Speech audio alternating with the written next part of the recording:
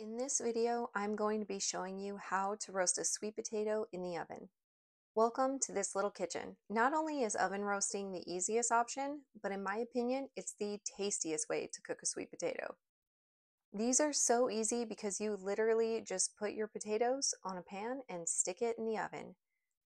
You can of course wash and dry yours if you'd like, but I didn't bother since I don't generally eat the skins and these weren't extremely dirty.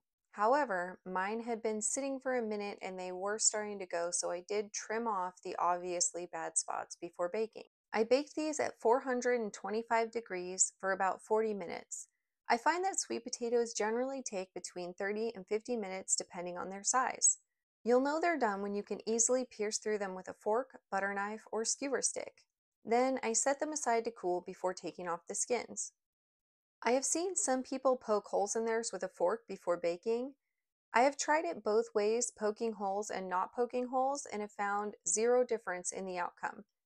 So if you know why people recommend the hole poking, please tell me about it in the comments below. One of the things I love about sweet potato is that in about a cup of sweet potato is only just a little over 100 calories, and it's got 2 grams of protein and 4 grams of fiber. So making sweet potato a really good option as a side dish. It's also got a fair amount of potassium in it.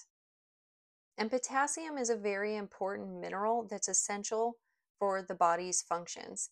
It actually helps your nerves, your muscles, and your heart to function well, and it also helps to move nutrients and waste around your body's cells.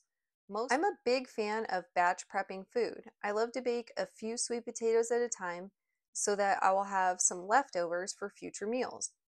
For instance, we had some as a side dish this night with our dinner of sourdough breaded and fried pork chops with roasted garlic and Brussels sprouts.